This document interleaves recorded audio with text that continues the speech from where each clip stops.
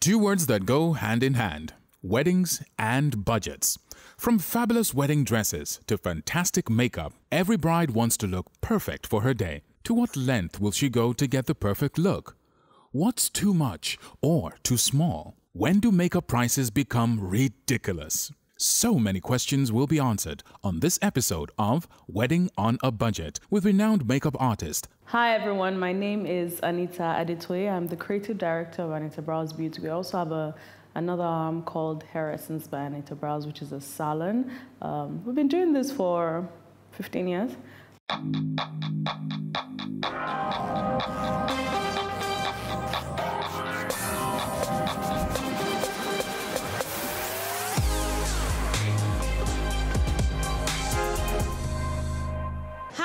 My name is Chioma Ikoku, aka Chioma Good Hair, and I'm the CEO of Good Hair Limited, Bronson Copper Lifestyle, and the Good Way Foundation. Makeup for my wedding day is super important because I need to cover any form of blemishes. I need to look perfect, and I just feel like makeup makes you look a little bit more glamorous, you know?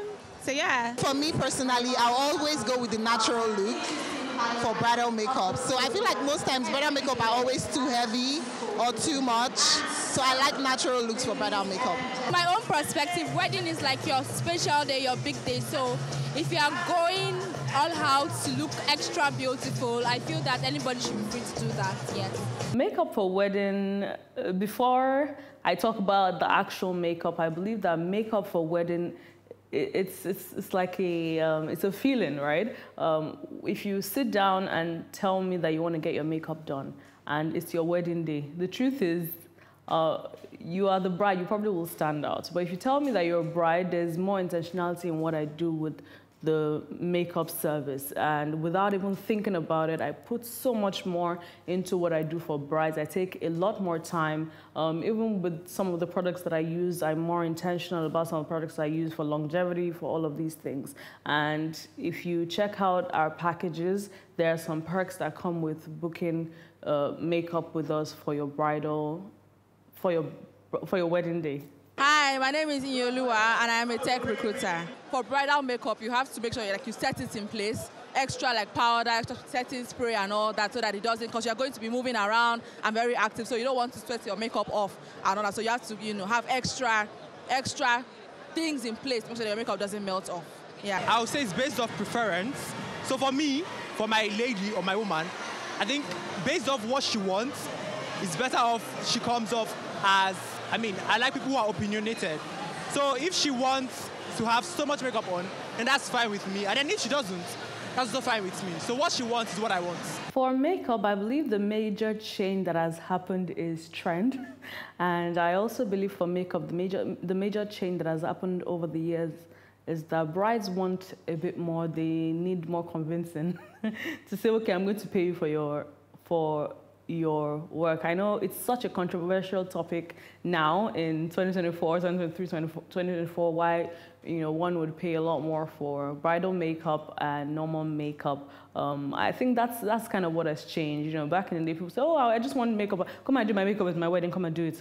But now people are like, okay, I'm paying you this much money. Explain to me. I don't mind doing it because it's my special day, but explain to me, why is it, why do I have to pay more? There's just so much conversation and it's such a trip. It's a very sticky topic. And, it's a topic I usually don't like getting into. But yeah, I think that's what has changed. People are asking more questions. People want to know, what am I going to get? What is the perk?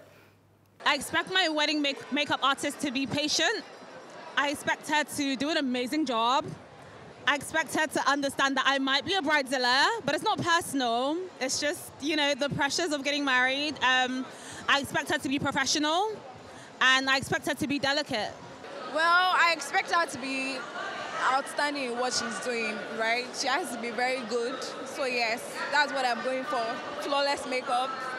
Yes. I expect her to be there the whole time. If I need her to touch up, fix things, change things. To be patient, of course, because I might change my mind. I might want something different from what we already agreed. And yeah, she should be happy for me also. Yeah. Yeah. For couples, when you're picking your wedding makeup artist, you need to ask yourself, what do I like?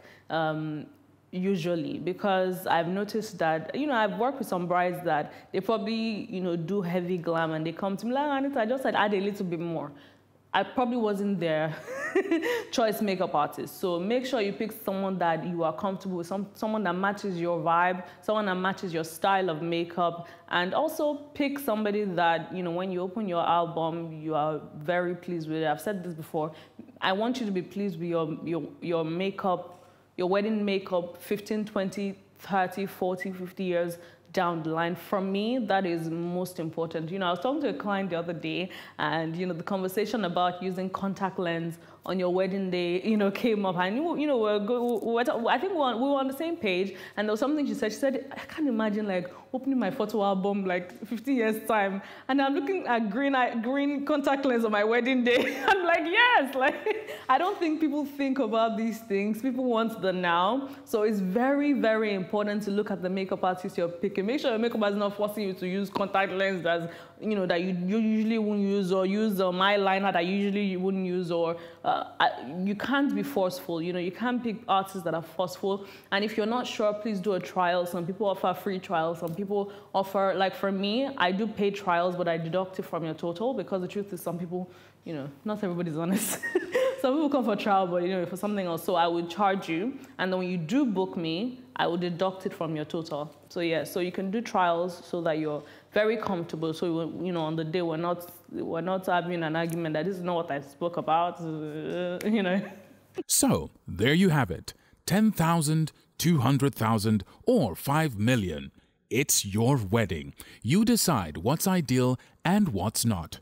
So if you want to be glamorous or simple, whatever look you want to go for, be sure to check what's in the bank. And don't compromise on quality. Till next time, this is Wedding on a Budget.